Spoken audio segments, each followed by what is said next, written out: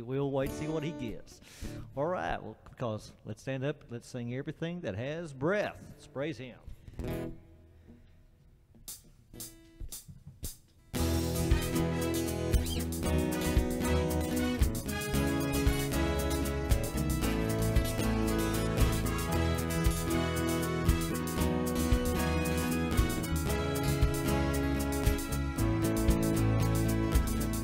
Everything that has breath, praise the Lord. Everything that has breath, praise the Lord. Let everything that has breath, praise the Lord. Everything that has breath, praise the Lord. Praise in the morning, praise in the evening, praise when I'm young and when I'm old. Praise when I'm laughing, praise when I'm grieving, praise in every season of the soul. If we could see how much you're worth, your power, your might, your endless love, then surely we would never cease to praise you. That everything that has breath, praise the Lord. That everything that has breath, praise the Lord. Praise you in the heavens, join with the angels, praising you forever and a day. Praise you on the earth now, join with creation, calling all the nations to your praise. If we could see how much you're worth, your power, your might, your endless love, then surely we would never cease to praise you. Let everything that has breath, praise the Lord. Let everything that has breath, praise the Lord. I will worship you with every breath. I will worship you with every breath. I will worship you with every breath. I will worship you with every breath. Let everything that has breath, praise the Lord. Everything that has breath, praise the Lord. Everything that has breath, praise the Lord.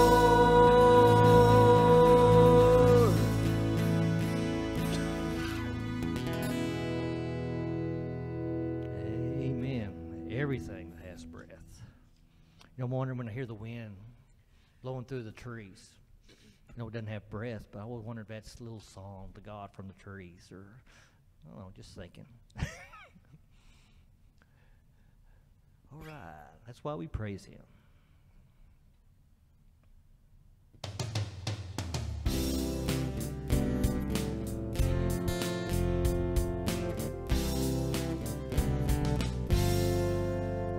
He came to live a perfect life. He came to be the living word of life. He came to die so we'd be reconciled. He came to rise to show his power and might, and that's why we praise him. That's why we sing. That's why we offer him our everything. we bow down and worship this King, 'cause He gave His everything. 'Cause He gave His everything.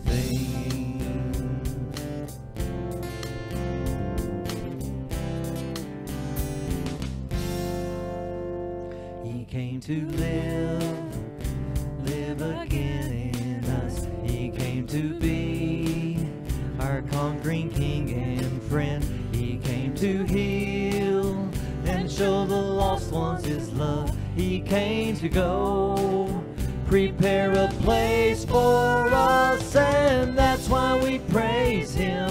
That's why we sing. That's why we offer Him our everything. That's why we bow down and worship this King, 'cause He gave His everything. 'Cause He gave His everything. That's why we praise Him. That's why we sing. That's why we offer Him our everything. That's why we bow down and worship this King, 'cause He gave His everything. 'Cause He gave His everything.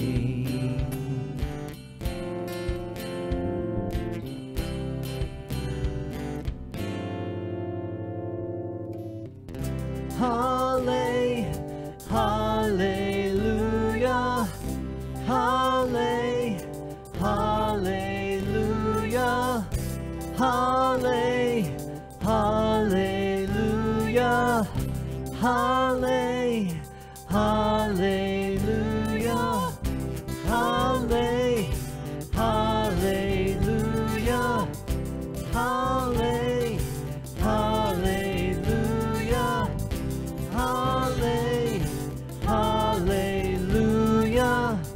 hallelujah, hallelujah. That's why we praise Him. That's why we sing. That's why we offer Him our everything. That's why we bow down and worship this King, 'cause He gave His everything. 'Cause He gave His everything.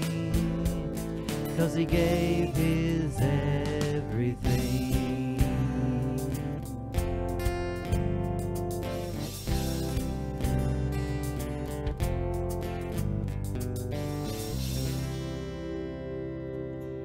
Yes, amen. He gave it all. Gave His life for us. Holy, holy.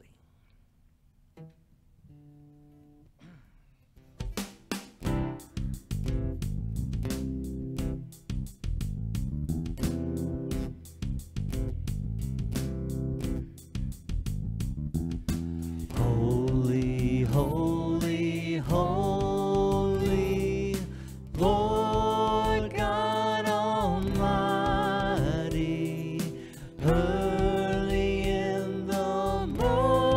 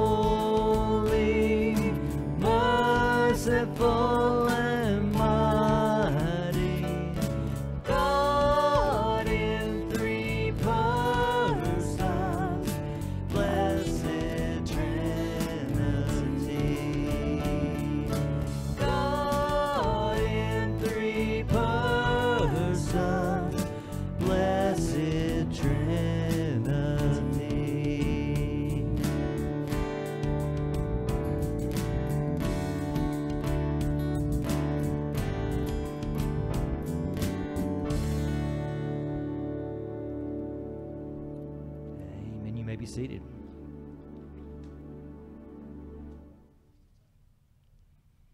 Okay, I'm going to end up with You Are God Alone.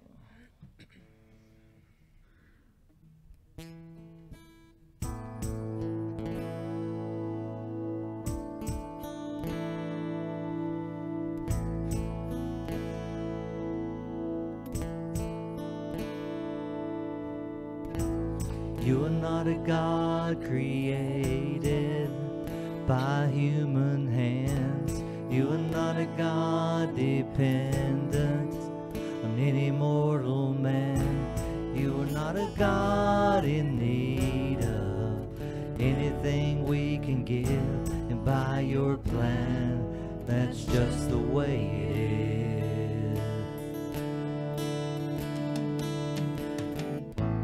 You are not a God created by human hands. You are not a God dependent on any mortal man. You are not a God in need of anything we can give. And by your plan, that's just the way it is. And you are God alone. From before time began, you were on your throne, and you were God alone. And right now, in the good times and bad, you are on your throne, and you are God alone.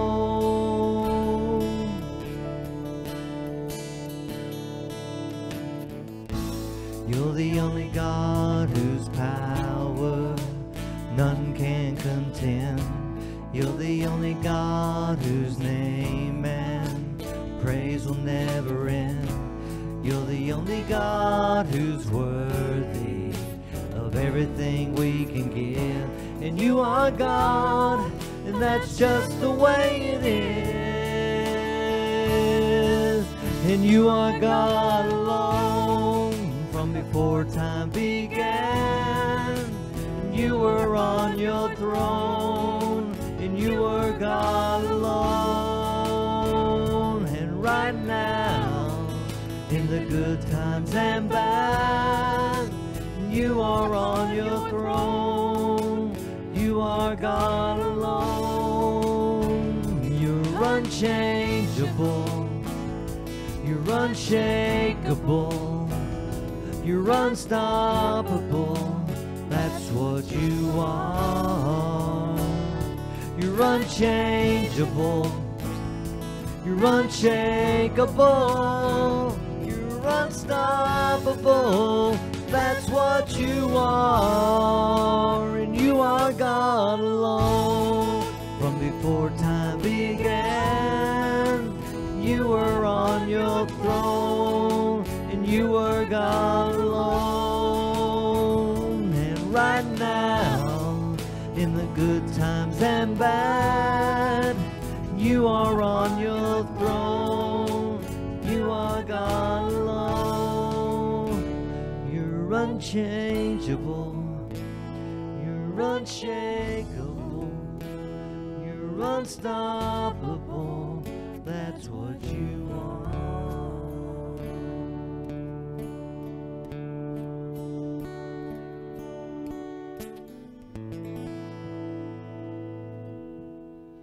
Our Heavenly Father, we thank you so much that you are God alone. You're unchangeable, unshakable, unstoppable. The one true God. There is none other above you. We're so thankful that you want that relationship with us, Lord. The creator of the universe, of all universes, took time to create each one of us, loves each one of us, extends his mercy to each one of us, sent your only Son just for us, died upon the cross just for us. And we celebrate that resurrection He's ascending into heaven, sitting at the right hand of God the Father, interceding for each one of us every day. We mess up so many times, but you still love us. We're just a step away, a heartbeat, to be able to talk to you, straight to you. What a blessing. So, Father, I just pray today that you'll just create in us clean hearts. Lord, if there's somebody that we come across that doesn't know you, I just pray that you'll place it on our hearts to give us the words to speak, to at least plant the seed that he'll come to you. Take you as Lord and Savior of his life. And he can spend eternity with you. We thank you so much. In Jesus' name I pray. Amen.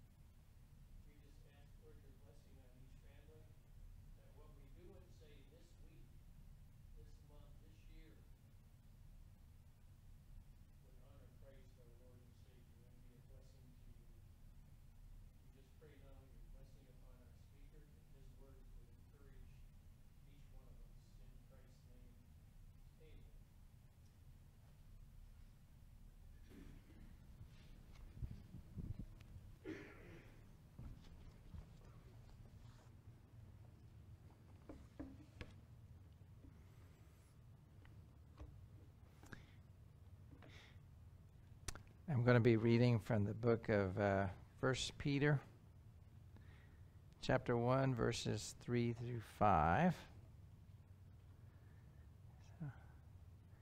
Okay. Blessed be the God and Father of our Lord Jesus Christ, who according to his great mercy has caused us to be born again to a living hope through the resurrection of Jesus Christ from the dead, to obtain an inheritance which is imperishable and undefiled and will not fade away, reserved in heaven for you, who are protected by the power of God through faith for salvation ready to be revealed in the last time. Let's begin with a word of prayer. Our Heavenly Father, we just thank you for this portion of your word, and we pray that you would help us to learn from what you have before us. Indeed, it has a lot of things in it, and a lot of wonderful promises. And just teach us and help us to share these things with others as well. Pray this in Jesus' name. Amen.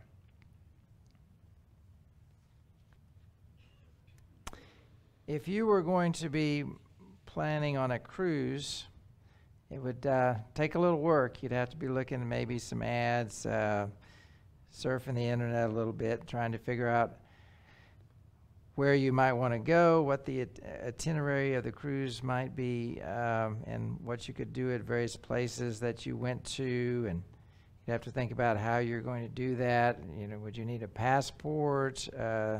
How to do travel plans to and from where the cruise leaves, and how you're going to pay for it, who's going to cover for you while you're gone. So a lot of things would go into the planning, and then at some point it would become an actual plan. Your names would be placed on the roll of those that are actually going.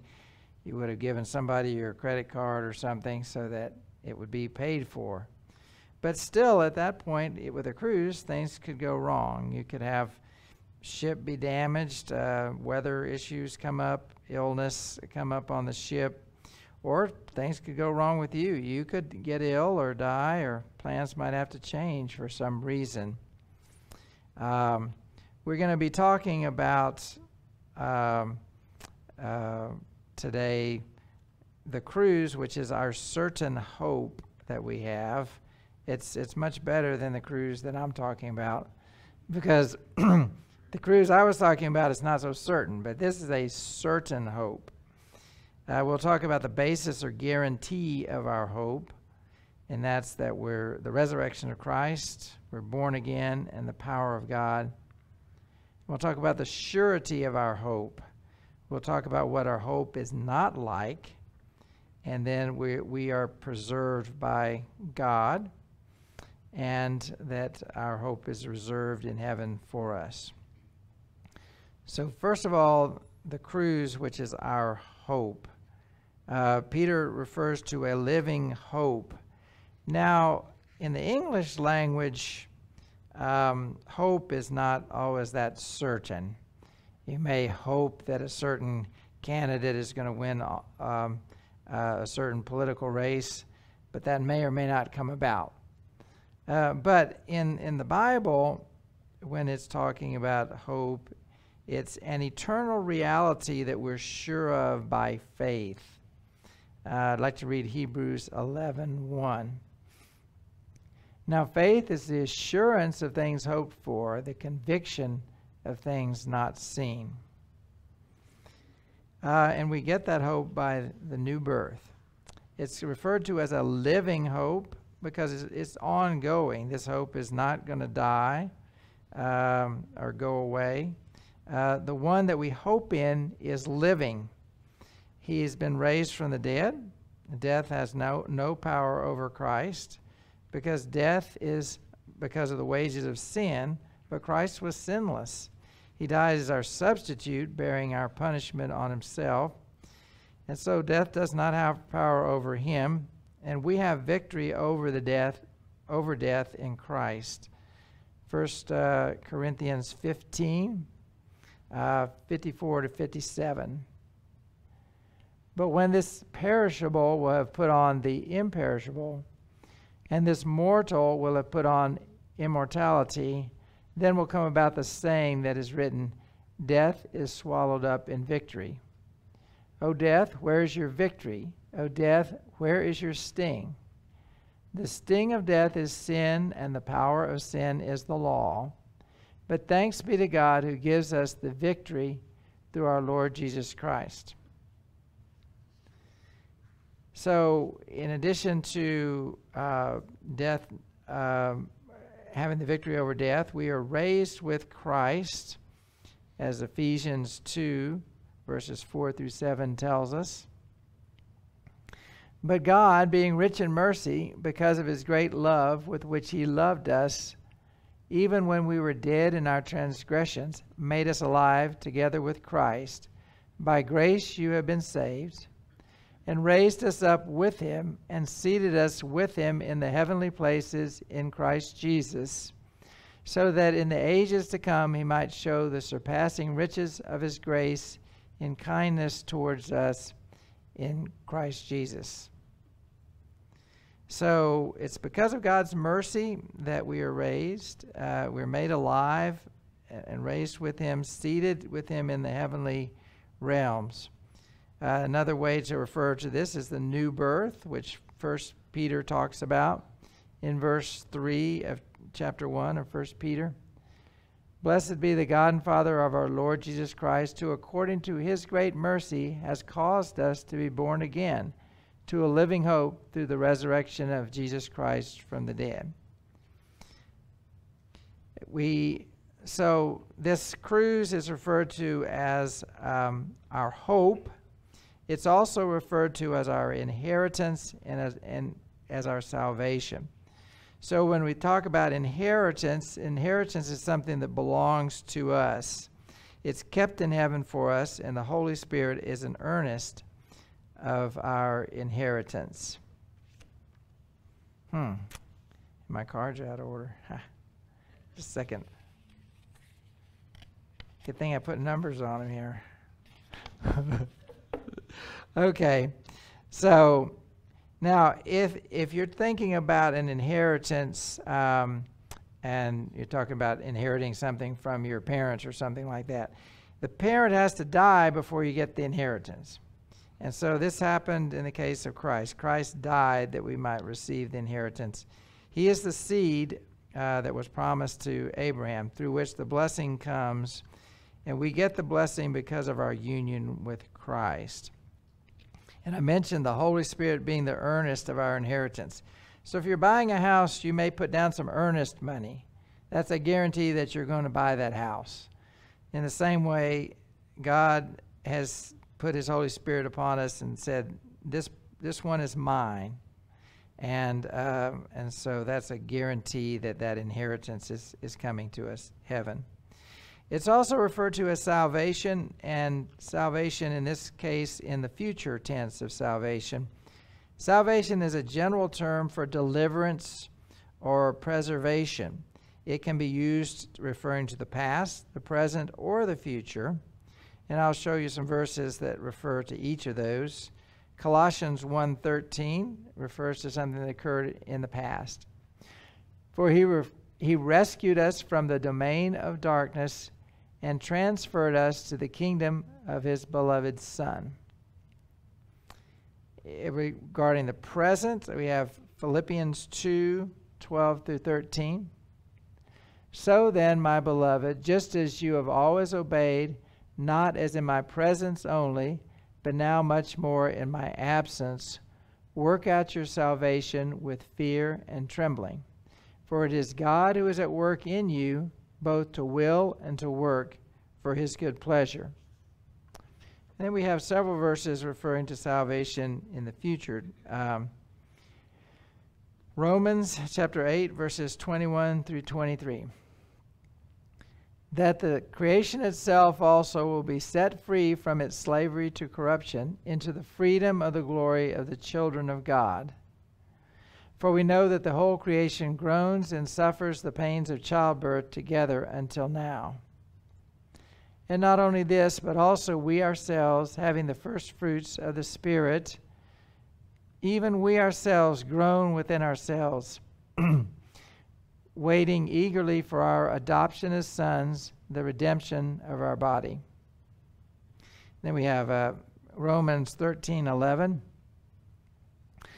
Do this, knowing the time, that it is already the hour for you to awaken from sleep. For now salvation is nearer to us than when we believed. And then 2 Timothy 2:10. For this reason I endure all things for the sake of those who are chosen, so that they also may obtain the salvation which is in Christ Jesus, and with it eternal glory. So, again, to recap, our cruise is referred to as our living hope. It's referred to as our inheritance and as our salvation. And so next, the guarantee or basis of our hope. Now, the term guarantee isn't used in the passage, but the idea is kind of there. A guarantee is only good as good as the one who makes the guarantee. If you put money in the bank and they say, we guarantee this money is going to be here for you, and then the bank has a run on the bank and they're out of money, your guarantee is not so good, right? If you get one of these West Texas hailstorms and it takes your roof out and you hire a roofing company to repair your roof, and then they say, this is guaranteed for 20 years. 3 years later, you get another hailstorm, you look in the phone book for that company, and lo and behold, they're not there. Your guarantee is not too good, right? It's only as good as what your hope is in. But our guarantee is sure because it's based on the resurrection of Christ, being born again, and the power of God. So the resurrection of Christ is something that's actually occurred. It's well attested to. It displays the power of Christ and is the means of our salvation. So that's a pretty good guarantee that our hope is going to be there. Born again according to God's great mercy. We didn't deserve it. We, in fact, were spiritually dead. So we couldn't really cause this ourselves. It says that God caused this. His work is effective in our lives through His Word, and we're united to the resurrected Christ, and the Holy Spirit is working in us. Galatians chapter 3, verse 2. This is the only thing I want to find out from you. Did you receive the Spirit by the works of the law or by hearing with faith? So you see that hearing with faith that took place in our lives because of the work of the Spirit. Because we're born again, we are alive spiritually, and we think a different way because we've been born again. 1 Corinthians 2:12 through 16 talks about this. Now we have received not the spirit of the world, but the Spirit who is from God, so that we may know the things freely given us by God, which things we also speak, not in words taught by human wisdom, but in those taught by the Spirit, combining spiritual thoughts with spiritual words. But a natural man does not accept the things of the Spirit of God, for they are foolishness to him, and he cannot understand them because they are spiritually appraised. But he who is spiritual appraises all things, yet he himself is appraised by no one. For who has known the mind of the Lord that he will instruct him? But we have the mind of Christ. And we also see that this being born again affects the behavior that we have and the goals that we have in our lives. So we'll be reading from Romans chapter 8, verses 5 through 7.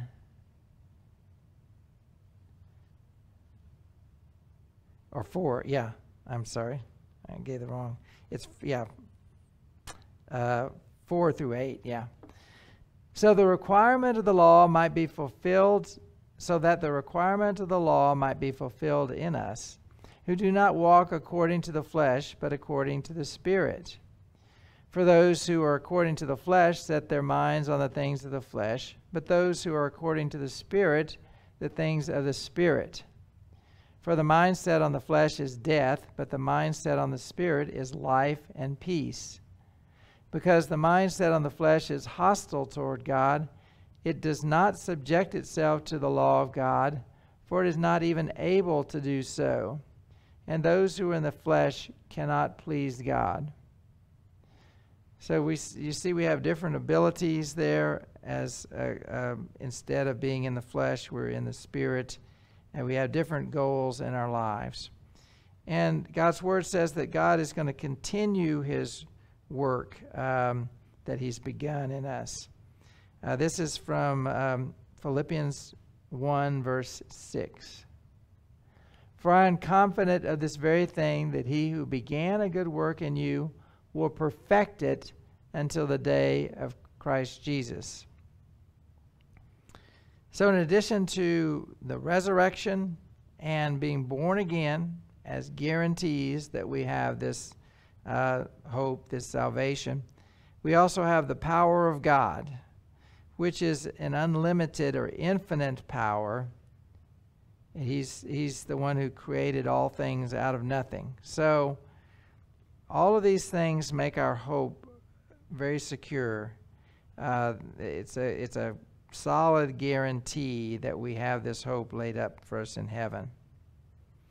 And last, the surety of our hope. It is going to happen. So what our hope is not, and our hope is not perishable, it's not defiled, and not fading. So I'm going to go over a number of verses on this. So what I've done, trying to figure out what the text is telling us, is go to the words there in the Greek and look up various texts that talk about these words, so to show what these words mean. So that's where I come up with all these verses. So it's all based on the Greek. But I didn't give you the Greek because, you don't know Greek. So I know a little bit of Greek, but I mainly get that, from a program that helps me find all those verses. But anyway, so our hope is not perishable. So the first verse deals with that word perishable, and it's 1 Peter 1:18.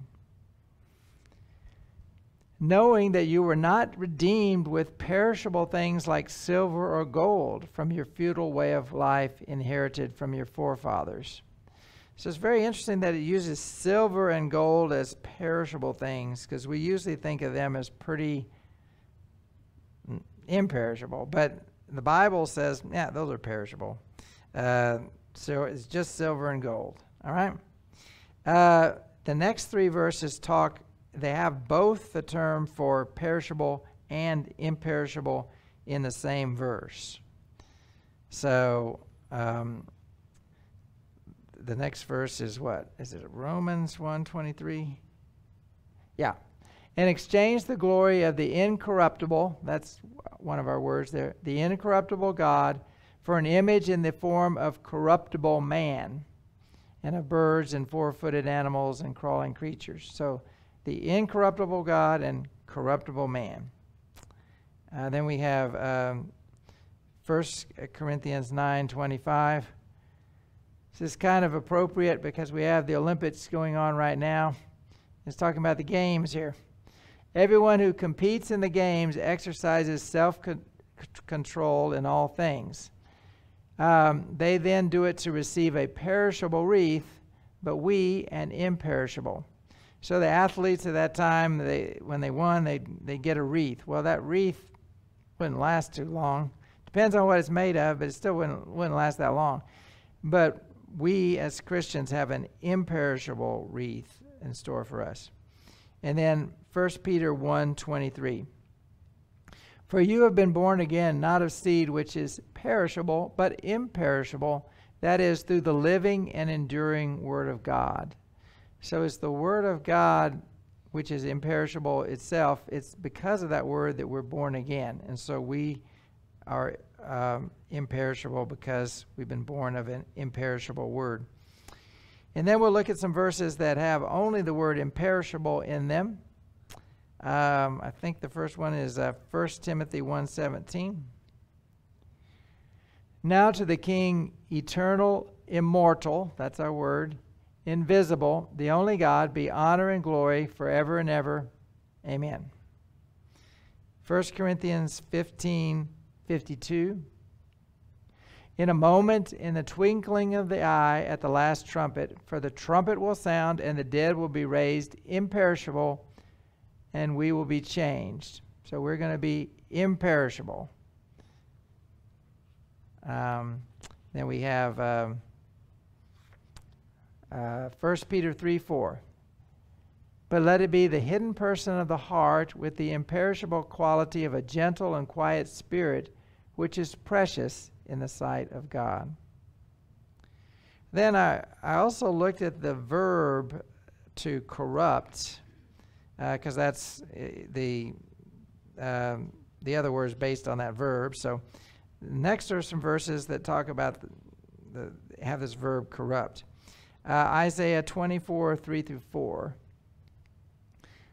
The earth will be completely laid waste and completely despoiled, for the Lord has spoken his word. The earth mourns and withers, the world fades and withers, the exalted of the people of the earth fade away.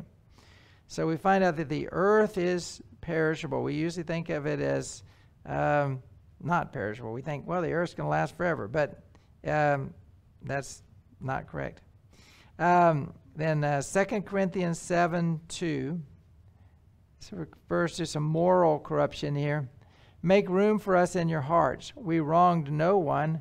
We corrupted no one. We took advantage of no one. And Ephesians 4:22.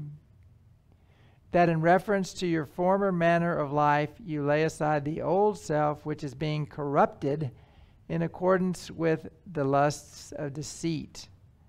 So the old nature is corrupted, but that new nature we have is not corrupted. 1 Corinthians 15:33. Do not be deceived. Bad company corrupts good morals. And 2 Corinthians 11:13. But I'm afraid that as the serpent deceived Eve by his craftiness, your minds will be led astray from the simplicity and purity of devotion to Christ. So he's afraid that their minds are going to be corrupted. So, but fortunately, our inheritance is not corruptible. It's not subject to that. It's eternal. It's undefiled. James 1:27. Pure and undefiled religion in the sight of our God and Father is this: to visit orphans and widows in their distress, and to keep oneself unstained by the world. Hebrews 7:26. For it was fitting for us to have such a high priest, holy, innocent, undefiled, separated from sinners, and exalted above the heavens. In Jeremiah 2:7. I brought you into the fruitful land to eat its fruit and its good things, but you came and defiled my land, and my inheritance you made an abomination. So isn't it nice to know that nobody's going to come into heaven and defile it? Not you, not anyone else, because at that point we'll be perfect. There will be no more sin, and so no more of that defiling that we see on earth. And it's also, our inheritance is unfading. We see this term used in James 1:11, talking about the rich man. For the sun rises with a scorching wind and withers the grass, and its flower falls off, and the beauty of its appearance is destroyed. So too the rich man in the midst of his pursuits will fade away. And then Job, I can't read mine. Yeah, 15:30. Okay. It's talking about the wicked. He will not escape from darkness. The flame will wither his shoots, and by the breath of his mouth he will go away. So if something fades away, it just kind of gradually disappears. But our inheritance is not going to be something that's going to disappear. It's there for us.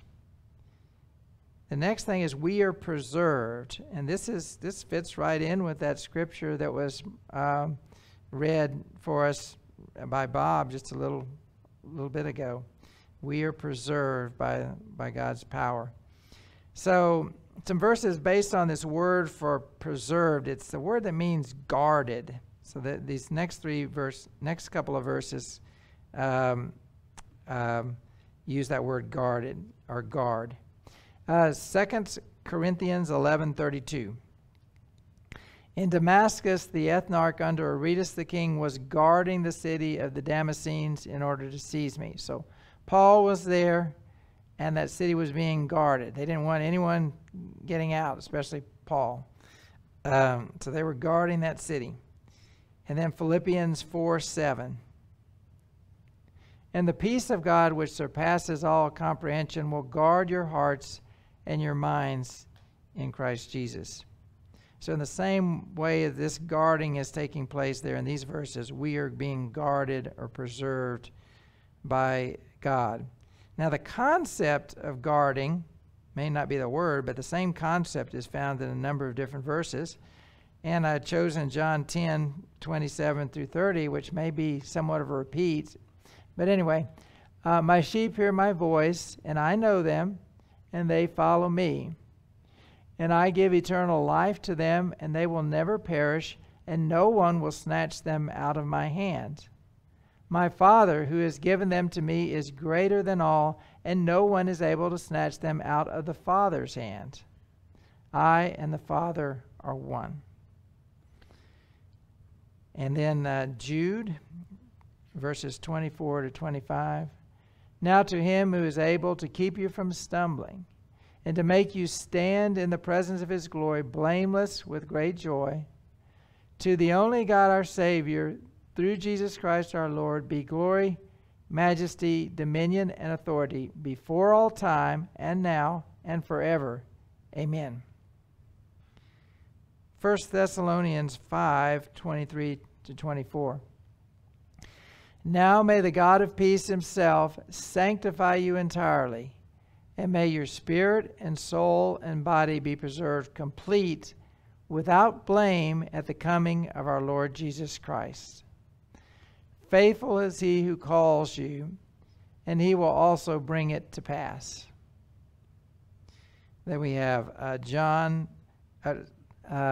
we have 2 Thessalonians 3:3.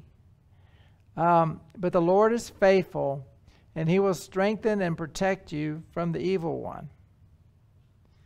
Then we have John 17:15. I do not ask you to take them out of the world, but to keep them from the evil one. So we have this inheritance that is there. It's not something that's corruptible. It's not fading, and it's not defiled. And we're going to get there because we're preserved. And it's also kept in heaven for us. This is similar to a reservation. So you get there at the side of your cruise and you say, here I am. And they look at the list and say, yeah, we don't have you down. It's not going to be that way, though, for us, because our reservations are there. So anyway, but when we get there, our reservation is going to be there, so we don't have to worry about that. John 14:1 through 3. Do not let your heart be troubled. Believe in God, believe also in me. In my Father's house are many dwelling places. If it were not so, I would have told you, for I go to prepare a place for you. If I go and prepare a place for you, I will come again and receive you to myself, that where I am, there you may be also. And then we have Acts 16, verse 23. I think we have that same word, that kept or guard. When they had struck them with many blows, they threw them into prison, commanding the jailer to guard them securely. So our inheritance is guarded there in heaven. And then Colossians 1:5. Because of the hope laid up for you in heaven, of which you previously heard in the word of truth, the gospel. So in conclusion, we can look forward to our inheritance, our living hope, our salvation. We can look forward to heaven and rejoice in it. Salvation has been begun in us by God if we are Christians, and He's going to complete His work in us. He's not going to start it and then it goes nowhere. No, if He began a work in us, He's going to complete that work. And which reminds me, I think I may have left a verse out, but I think I had Romans 8, 29 through 30. I don't know if you have that handy, but I can read it. For whom He foreknew, He also foreordained to be conformed to the image of His Son, that He might be the firstborn among many brethren. And whom He foreordained, them He also called. Whom He called, them He also justified. And whom He justified, them He also glorified. So you see, the whole process, it continues on. From the very first, God's electing us to all the way to being glorified in heaven. So, and we should praise God for His salvation. Nothing can take His salvation away from us. And that's because of God's power. The power of God and the power of Christ to hold us in His hands. So let's close with a word of prayer. Our Heavenly Father, we thank You for this great hope that we have. A hope that is a sure hope, because Your word assures us that this was in store for us as believers. We thank You that You watch over us and You have reservations for us. We just pray that You would be with us as we work out our salvation in this life, as we put into practice the principles of Your word, that we would become more and more like You, and then we look forward to the day we'll be glorified and made perfect in heaven, and can enjoy Your presence there. Pray these things in Jesus' name. Amen.